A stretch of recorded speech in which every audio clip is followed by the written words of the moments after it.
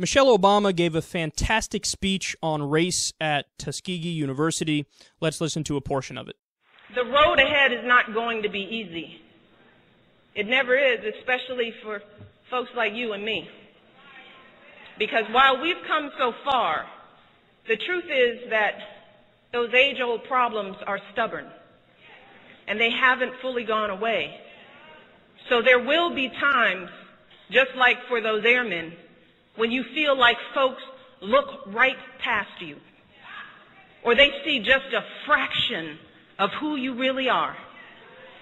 The world won't always see you in those caps and gowns. They won't know how hard you worked and how much you sacrificed to make it to this day. The countless hours you spent studying to get this diploma. The multiple jobs you worked to pay for school, the times you had to drive home and take care of your grandma, the evenings you gave up to volunteer at a food bank or organize a campus fundraiser. They don't know that part of you.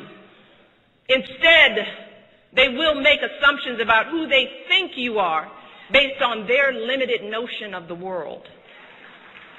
And my husband and I know how frustrating that experience can be.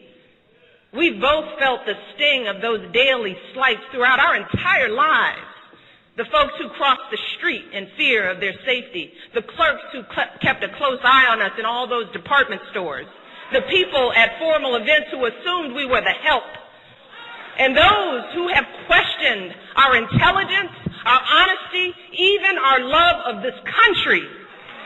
And I know that these little indignities are obviously nothing compared to what folks across the country are dealing with every single day.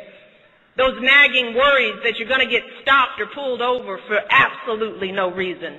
The fear that your job application will be overlooked because of the way your name sounds. The agony of sending your kids to schools that may no longer be separate, but are far from equal. The realization that no matter how far you rise in life, how hard you work to be a good person, a good parent, a good citizen, for some folks, it will never be enough. And all of that is going to be a heavy burden to carry. It can feel isolating. It can make you feel like your life somehow doesn't matter. That you're like the invisible man that Tuskegee grad Ralph Ellison wrote about all those years ago. And as we've seen over the past few years, those feelings are real. They're rooted in decades of structural challenges that have made too many folks feel frustrated and invisible. And those feelings are playing out in communities like Baltimore and Ferguson and so many others across this country. But graduates, today I want to be very clear that those feelings are not an excuse to just throw up our hands and give up. Not an excuse. They are not an excuse to lose hope. Yeah, I love everything about that speech. Because it wasn't even just, so she gave all of the facts about, racism, and she can explain in great detail that she understands exactly what it's like to grow up being black in America. But then she even ended it with a message that conservatives should love, right? The message at the end was her saying, even with all the horrible circumstances and the facts of reality and the history we're dealing with here in America, essentially, you can still do it, right? It's not an excuse. You can find a way. You're smart enough, you're strong enough, you're bright enough, you're brilliant enough, you work hard enough. You got this. You can do it. So you would think conservatives would be like, oh, at least she ended it exactly how we wanted her to end it. Yes, yes. Nope, of course not.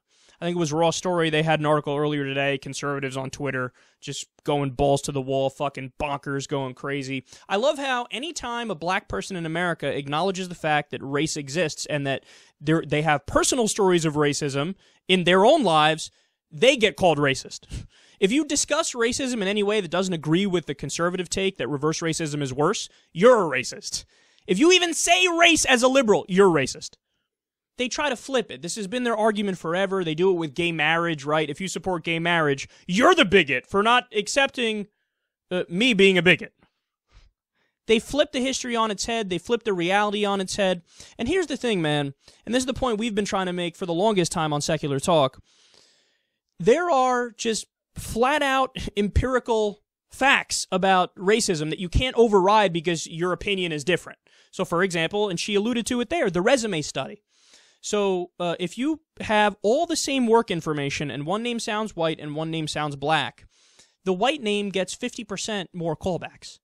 That's outside of like, oh, just by random chance. That's outside of that realm. In other words, what that means is, subconsciously or not, people who hire go, I trust the white name more than the black name, so I'll give this person the job, even though the work experience is exactly the same. There's no other way to explain that other than race. If you try to deny that race is involved in that, you're an idiot. I want to be kind to you, I want to be nice to you, but you're just shoving your head directly up your anus. And I can't help you if you look at something like that and go, no, I don't see race as an issue here. Okay, then go, suck Rush Limbaugh's dick a little more and see where that gets you in life. Another example, disparity in the enforcement of drug laws. So, studies have shown that black people and white people use drugs at a very similar rate, but black people get arrested 4 times more often for using drugs. Again, race is the only way to explain that. How about selling drugs? White people sell more drugs in America. Black people get arrested more for selling drugs. No other way to explain that. One community is policed much more than the other community. Another great example, the online sales study. When you have the same product, same price, one black hand holding the product, one white hand holding the product, which one gets picked more? The white hand, of course. And there was even the YouTube car study where a white guy tried to break into his own car. Nobody cared. Everybody walked by. Police even drove by, didn't care. When his black friend tried to do it, immediately the cop showed up, put him in cuffs, and they were rough with him.